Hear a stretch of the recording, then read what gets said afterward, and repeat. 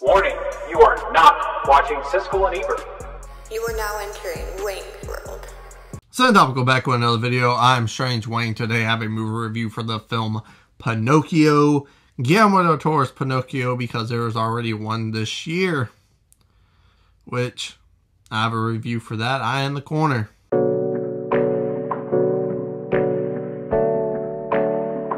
But let's get down to brass tacks. I gave Guillermo del Toro's Pinocchio a 6 Wangs out of 10. Why? Why? Why? Why? Why? Because the stop motion animation was pretty damn good. I mean, you mix in the CGI and you have a fun, entertaining movie for your eyeballs. But what's more important than that is the story. That's fair. And if I'm being completely honest, the story isn't bad at all. It's a different approach. It's a different take. It's more realistic. It's honestly more heart-wrenching.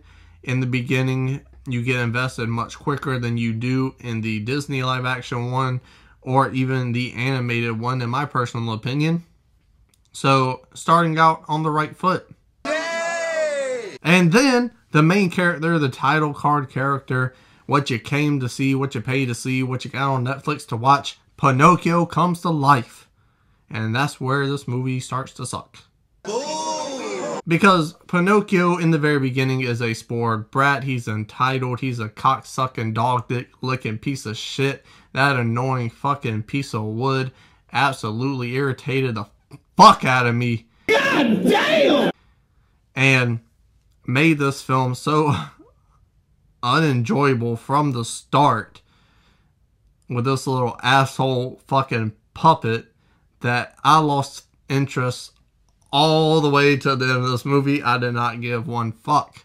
Clearly! No debating! Guillermo del Toro's Pinocchio is a little fucking shit, and I do not like him. So when you have a story of this little shithead Pinocchio, disrespectful ass motherfucker. I grew up in the 90s, dog. You get fucking smacked talking back shit like that. And this is wartime, so that little fucker should have got hit too. You keeping it real, Guillermo del Toro. He should have got a fucking, you know, that drunk of a father he got. You should have gave him a fucking fist. You know, I got smacked with a hand, the open palm. You know, that motherfucker, pow, pop that motherfucker right in this fucking wood. That'll hurt your hand though, so you gotta find something else. But nonetheless, he's a disrespectful little asshole, and I don't like him. And I don't understand why Geppetto ends up liking him and loving him, and all these other people end up loving him at the end of this movie. It don't make no motherfucking sense. Because I have such disdain for fucking Pinocchio that he's a fucking whiny little piece of shit. I don't want to go to school. Who gives a fuck? He said go to school, you go to school. You know what I'm saying? He's the only reason why you're living. Because he's a fucking poor, well, he is poor, but he's a poor old man who lost his fucking son. And you don't have the fucking intelligence, empathy to sympathize with that. And I want to do better. And when you do, you're just like, I don't want to go to school today. I want to hang out with this fucking, these fucking hoodlums and this fucking circus and fucking do my thing. Immediately, the fucking, cricket's like, but your father's like, yeah, don't worry about him. Fucking prick. Fuck Pinocchio in this movie. So, you have a story where the whole point of the goddamn story is these two are broken away and they're coming to find one another because they love one another. They need one another. Talking about Geppetto and Pinocchio. And you're supposed to have this emotional ending, especially in this one, which is more emotional than the other two previous Pinocchio films from Disney. I haven't seen the really shitty live action one because I love myself and my parents didn't show it to me because they love me as well. So I didn't see that one. So I only have those two to compare it with. So you're supposed to have this heartwarming experience, this emotional, tear-quenching end because of all the emotions that these characters have gone through this entire film. And you're supposed to get that at the end. But you don't, in my opinion. I didn't. You know why? You gotta earn it! And because Pinocchio was such a fucking shithead in the beginning, I didn't care when he was sent off the boys' camp and had to go to war. I didn't care when he was eaten by this fucking monster whale. I didn't care about all the times he died. I was happy when he died. I was hoping he would get shot in the face with a paintball gun. I was hoping he would stay in the well, because I do not like Pinocchio. I don't like him one bit. And that's all I'm going to say about Pinocchio. I don't like him.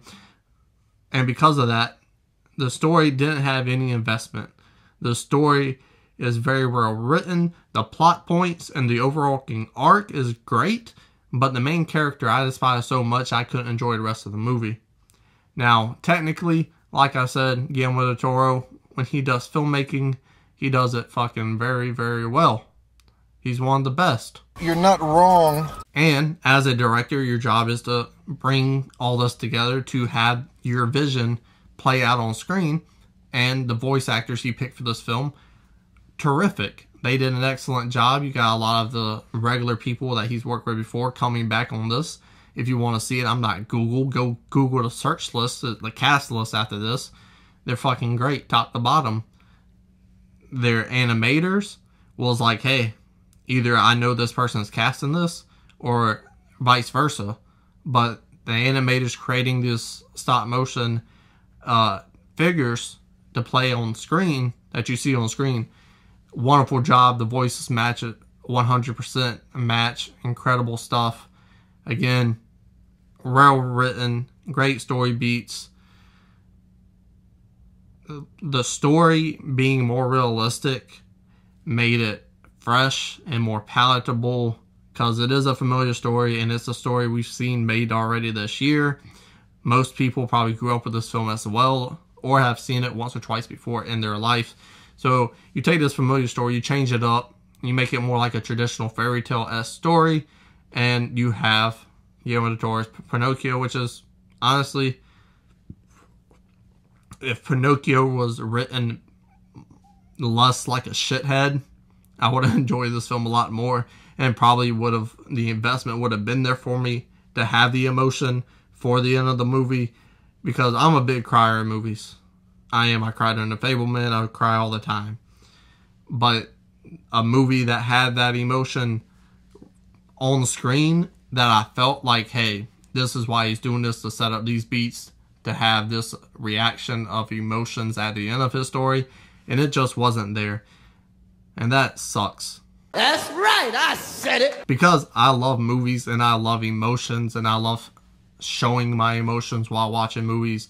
It's what I love about directing, making people feel something. It's a wonderful, beautiful thing, and this movie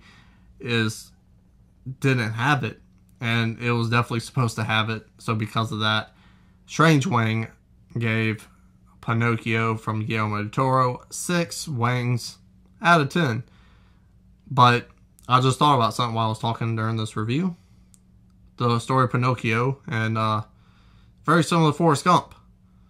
A very innocent, childlike figure goes on a great adventure just to come back to the person he loves. I should have not watched this and watched Forrest Gump instead. Much better movie. Random. But tell Strange Wang down low in the comment section below. Thoughts and opinions. Scroll back up, hit the like button, share the video. And then what? Subscribe. One more thing. Here at Topical, we're unfortunately poor. And this money you see on screen, that's CGI. That's not real money. Because again, we're poor. So if you want to click in the ad eye in the corner, that video is monetized and we can make money off it. So please go watch it. And if you click an ad, we make more money.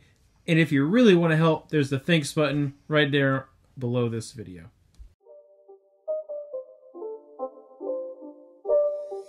It's not a game, it's a rich thing.